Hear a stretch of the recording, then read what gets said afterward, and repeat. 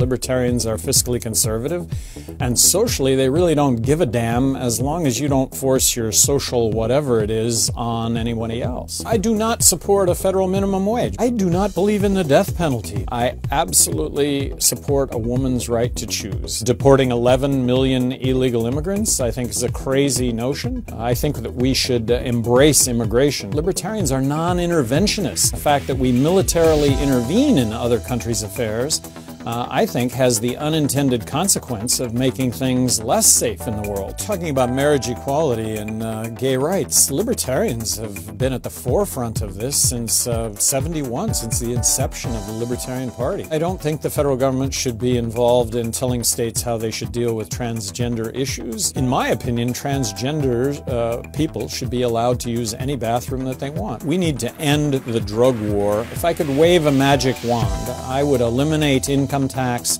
I would eliminate corporate tax, I would abolish the IRS because it would no longer be needed to collect those taxes, and I would replace it all with one federal consumption tax. If Congress were to pass legislation that would allow privatization of Social Security, I would sign on to that. I think the campaign finance reform that should take place is unlimited campaign contribution, but 100% transparency. If I'm elected President of the United States and Congress submits to me any legislation to abolish any agency, I'm going to sign on to that. A couple of agencies stick out. One would be Housing and Urban Development. Another one would be the Department of Education. When you watch television, when you read the newspaper, there are only two parties running, Democrats and Republicans. Well, that's not true.